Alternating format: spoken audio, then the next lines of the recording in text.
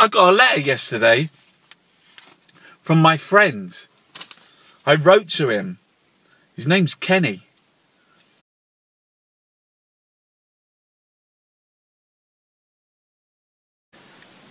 He's been in solitary confinement 28 years consecutively. You're like, what? Now to part of our week-long coverage of A Stronger America, the Black Agenda. New analysis of the U.S. prison population finds more black men are incarcerated now than were enslaved in 1850. The figures are stunning. They are sobering, eye-opening numbers. The latest estimates by the Bureau of Justice putting the...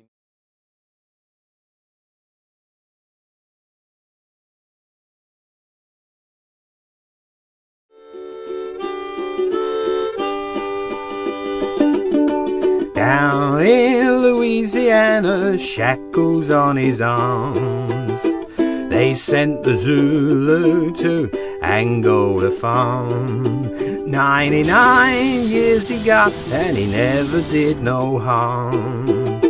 They sent the Zulu to Angola farm, where the Mississippi heads for the sea.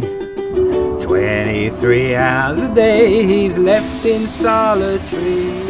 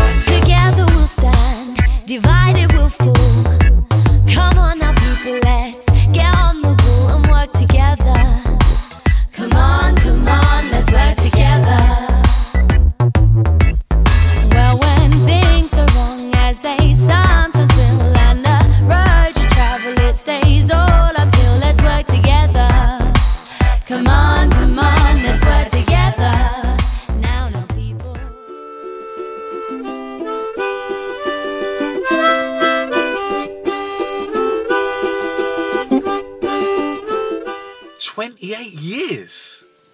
28 years? Are you joking? And everybody knows he weren't the man. Just another poor boy carrying the can for the murder of the Ku Klux Klan.